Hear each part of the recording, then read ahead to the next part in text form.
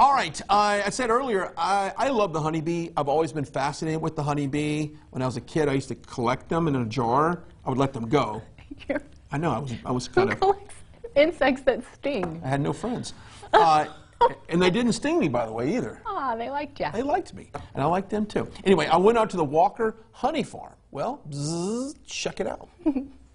Today we are in for a treat. I'm here at Walker Honey Farm, and I tell you, you guys were on the show a while back talking about the wine, but today I get a special treat. I get to actually meet the bees. Can we call it bee to bottle here? And of course, we're amongst all these bottles of honey. Thanks for having me out. Absolutely. Glad for you to be here. Really excited to take you out to a bee yard so you can get introduced to our millions of little friends. And let's talk about the benefits of honey. We've always heard a spoonful of honey makes the medicine go down, which is probably true. But honey is just good for you in general. It's a natural sweetener. And you said this before we came on, real honey, nothing with anything else added. The natural raw honey, most of the honey that you get on the grocery store shelf has been what's called DE filtered.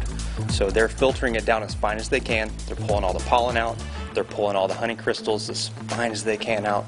Because the goal is they don't want it to crystallize on the shelf. Yeah. So they get staying power, but in doing that, they're not really maintaining the integrity of the honey, which keeps all the positive microbials and pollen and everything that really is good for you in the honey. Absolutely. Take a look behind me. Come on in here and see if we can get a tight shot of that. We actually have a few thousand of our favorite little friends in there right now just kind of doing their thing, and I'm going to have a chance to meet each and every one of them coming up here in a few minutes.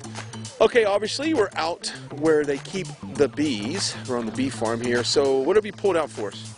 All right, what we got here is a brood frame. So brood is our fancy bee word for baby bees. And these little capped cells you see are almost adult bees that haven't hatched out yet. And then right there in the middle, there's some young ones that are still little grubs. They look like little larvae, right? And those are the ones that they're feeding. Once they get big enough, they'll cap it. And in a few days, these ones with the cap on it, those will hatch out as adult bees. This is amazing. Before we started this segment, I asked, like, how often these bees reproduce. And, you know, because it's very important, I guess, to keep the population of the honeybee alive. Absolutely. And so it depends on the time of year. In the wintertime, when they're conserving energy, the queen will lay very few eggs, just maintain a very low population. But this time of year in the spring, when they're building back up, the queen can lay, what, over 1,000 eggs a day, just to maintain numbers. To put that in perspective, your average worker bee, these ladies right here, they live about 3 to 6 weeks, depending on the time of year. So how often you guys come out here and get the honey?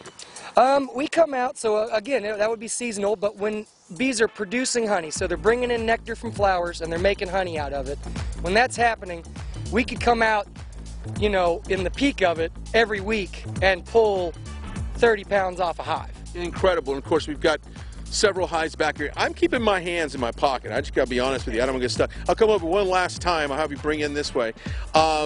Best place for people to get more information about coming out here, checking out the bees, or better yet, getting some of that delicious honey. Yeah, absolutely. That would be walkerhoneyfarm.com.